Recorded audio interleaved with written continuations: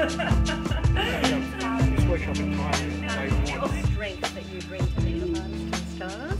And here you're talking about this collective shift in consciousness and the new... Born in 1975 in Brisbane, the oldest of two children, the young Aaron O'Donnell dreamt of being on television. With a simultaneous burning desire to become a business mogul, however, life saw him take a slightly different direction. Trying his hand at many and varied businesses, creating, buying, selling, the glittering jewel that is Fashion TV finally caught his eagle eye. After 2 years of hard work negotiating a licence for the Oceania territory, a self-confessed steep learning curve, and now 2 more years down the track, Aaron O'Donnell has dreamt his life and is now living that dream.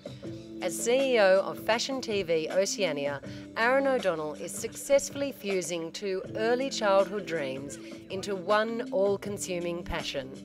Come with me now as we step inside the world of a media entrepreneur. Joining me today is Aaron O'Donnell from Fashion TV Oceania. Welcome, Aaron. How are you? Oh, fantastic. Thank you for having me. That's great. Oh, it's very exciting to be talking exciting, to Fashion TV.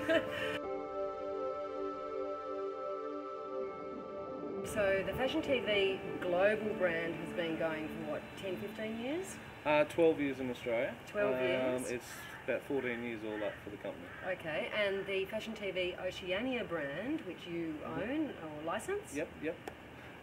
Yeah, I've had that now for just over 2 years. Okay.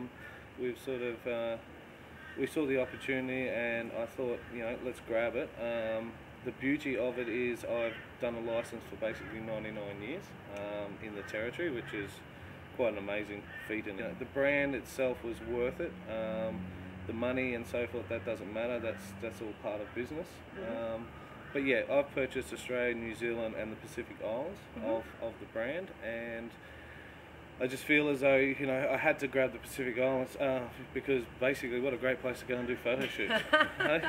Plus, I can have a holiday when I'm not working. So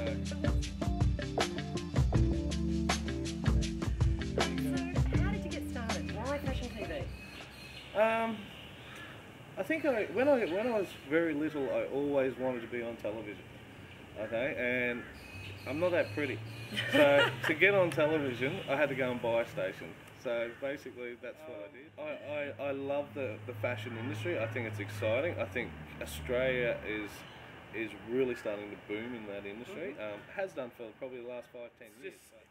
It's something that I always wanted to do, and you know, I have other ideas for other television stations. So this is look out. This is a so-called look out. This is a so-called foxtail. Here I go. This is a so-called learning curve of how to manage, and you know, I had no idea how to run a television station. Because that wasn't your background. Media wasn't your background. Not at all. Not at all. I've never done media in my life. But you know, I've had some good people who taught me very quickly how to do, and with international, you know, I followed and learnt a lot there. You know, it's nice having a big brother to... Oh, exactly. And other parts of my business, such as, you know, we have fashion bars, we have fashion cafes, we have model schools, we have hair salons, we have gymnasiums, we have anything you can put an F in front of that, without being rude, is, you know, high level, high end stuff.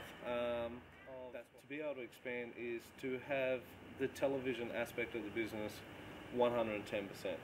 So we've spent that first 2 years doing that, proving to the industry that we can create great content and look after the customers and put Australia on the map, I suppose, you know, or Oceania on the map. You know, we're averaging 6 to 7 hours a day of content now, which is amazing in 2 years. We program, we schedule, we do everything, okay, all internally.